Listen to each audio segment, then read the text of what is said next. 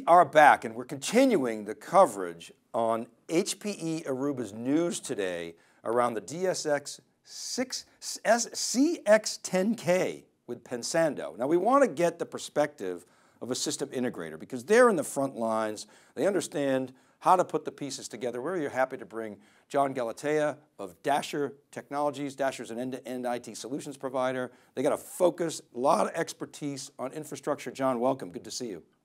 Thank you for having me, good to be here. Yeah, it's our pleasure. So I wonder if you could give us a little bit more color on Dasher, where you focus, what your core competencies are, what industries you focus on, et cetera.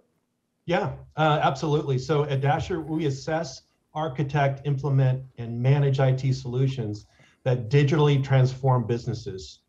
Our practice areas include cybersecurity, networking, cloud, data center, and we also offer professional services around those practice areas.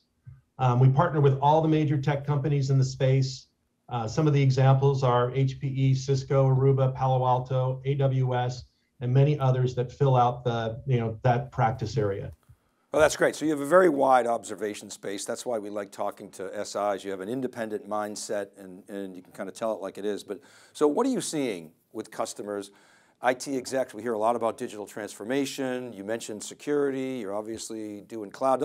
It's almost like, John, these pieces are all coming together to power digital and digital transformation, and we were forced into it over the past 18 months. And now people are stepping back saying, hey, okay, we have all these resources. How do we put them together and really transform our business? What are you seeing? Yeah, seeing similar things. So, our customers are telling us that they're looking for more speed, more agility, limited complexity because they're trying to do more every single day with less staffing, and a sophistication of integrating functionality that breaks down IT silos. They're also evaluating, security spend versus effectiveness, and they're moving towards zero trust. Yeah, so I'm going to come back and ask you about that. So I've written a lot about this, is that you look at how much we spend versus, as you say, the effectiveness, and there's sort of an imbalance there. It's like we can't spend enough. Look at IT budgets, they're not infinite. And even though security is top priority for CIOs, they've got other things that they have to fund. And then zero trust, before the pandemic, John, that was a buzzword, and now it's become a mandate. Any thoughts on that? In terms of zero trust, absolutely, yeah, it is a mandate. We've seen more and more of our customers, moving toward in this direction and defending themselves against cyber threats. And yeah, absolutely, it accelerated during the pandemic and is continuing to accelerate today. Right, and I think there's some things that we've reported that are now going to be permanent with regard to obviously hybrid and the like, cloud security and so forth. So, okay, let's get into some of the news here. What's the big trend, John? Can you explain the relevance of the HPE, Aruba, and Pensando news?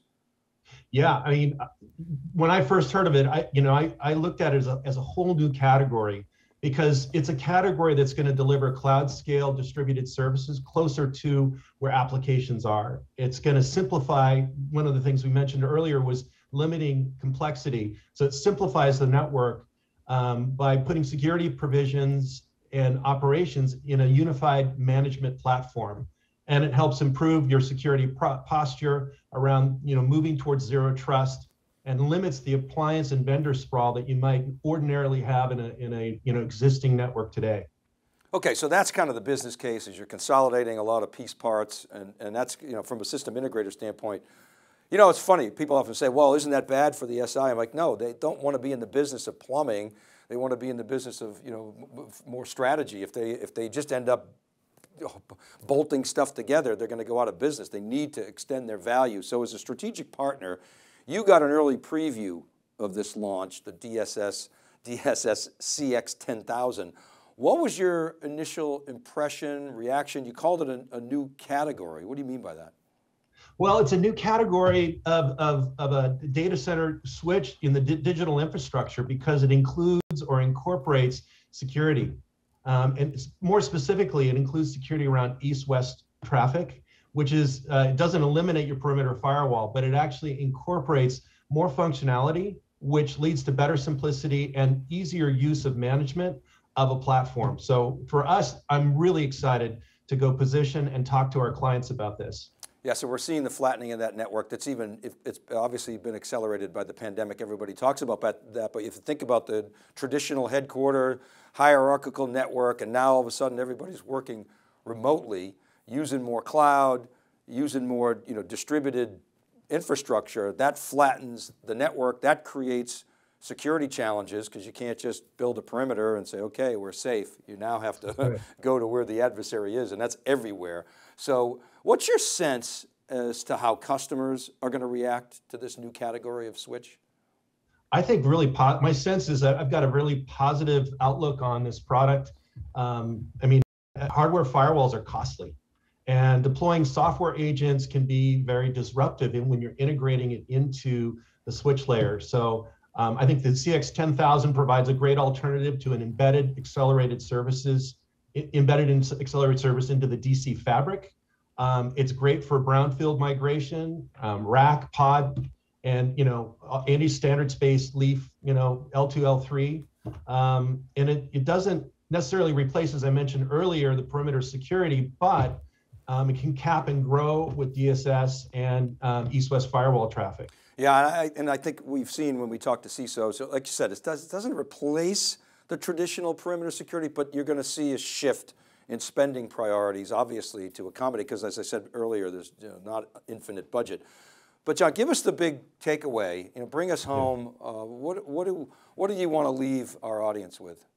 Yeah, I think, the number one takeaway is it's a massive opportunity to reduce complexity, enhance security, and lower costs in the data center by eliminating dedicated devices and embedding services through software capability in the network, closer to where workloads are moving. So that's the big takeaway for me and I think for our clients.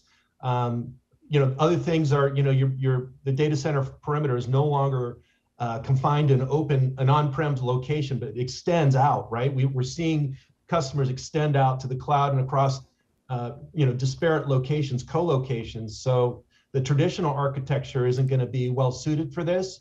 And I think the CX10000 and its feature set are going to be really great for addressing, the changing market. Yeah, that's all. I mean, again, we're seeing the democratization of everything, and networking is no exception. The notion of simplification. John, really appreciate your time. Thanks for coming on. Thank you for having me. You're welcome. Okay, keep it right there. We're unpacking the changing trends in networking, generally and specifically switch networking with HPE Aruba and Pensando on theCUBE. Keep it right there.